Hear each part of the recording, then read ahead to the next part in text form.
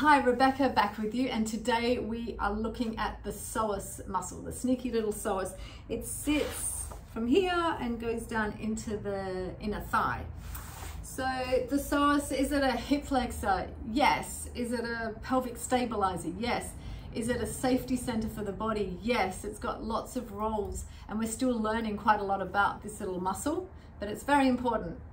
It's important for, as a horse rider, you need to know it's important for pelvic stability. Actually, all those things, because we need pelvic stability, we need good hip function, and we need to feel safe on our horse, which is a hard place to feel safe because it's a flight animal, and it's just a silly place to be. But we do it anyway because we love it. So the psoas is connected to the spine between T12 and down here into the lesser trochanter of the femur, so down here.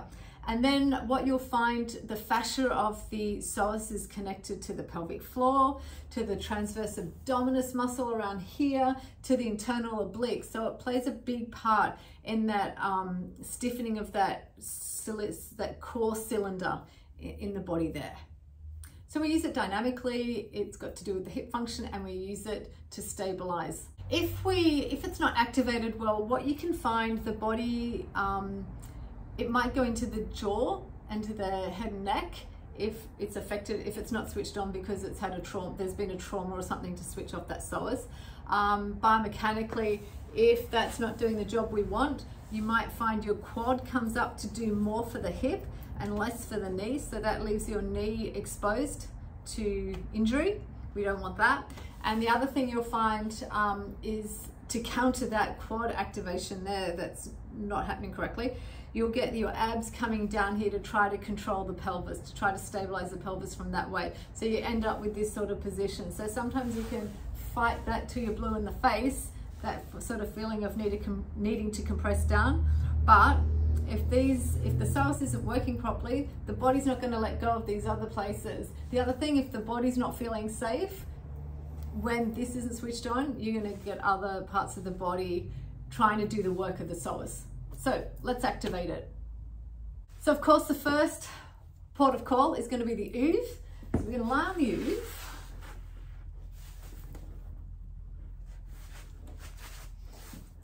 But there, I think I'm all in shot. So the first thing we need to test before I take my legs long and the hip into extension is to make sure I'm set up well. So my hands are by the ground, on the ground. I take one leg up into tabletop, then I very slowly take that second leg. And I'm looking to make sure, I'm feeling to make sure that there's no tightness or gripping in my shoulders or neck, and my head doesn't lift off the ground, and that my chin doesn't poke out. That it's all nicely neurally relaxed through there. So we're in a neural neutral. All right, so now we're going to take the legs long. You'll find the hips an external, the hip is an extension, and we're going into external rotation, but we're nicely supported by the oof in the rest of our spine. I'm going to sneak a little bit further towards my head. There we go. Now my arms are going up to the ceiling, and then I'm just going to take one leg and keeping it in external rotation, lift it off the ground and try to hold it there for at least 30 seconds. I'm not going to do 30 seconds for the video. And then we'll do the other leg. And I have a sneaky suspicion this is going to be my more interesting leg. Oh, I've got to look a little deeper for that one. So that's one way of activation. Okay, now we're going to look at what the Be Activated guys would look at. I've spoken about them before. I can't show you here. I'm not going to show you here how we test the psoas, whether it's activated or not, but I'm going to show you how you can activate it. So if you look for a point between that little bony part of your hip there, I'm trying to keep this in layman's terms for those of you who aren't up with the lingo, and your belly button there. So you're looking for that line, and you're going to draw a 45-degree line between the two, and right in the middle is your point you're looking for.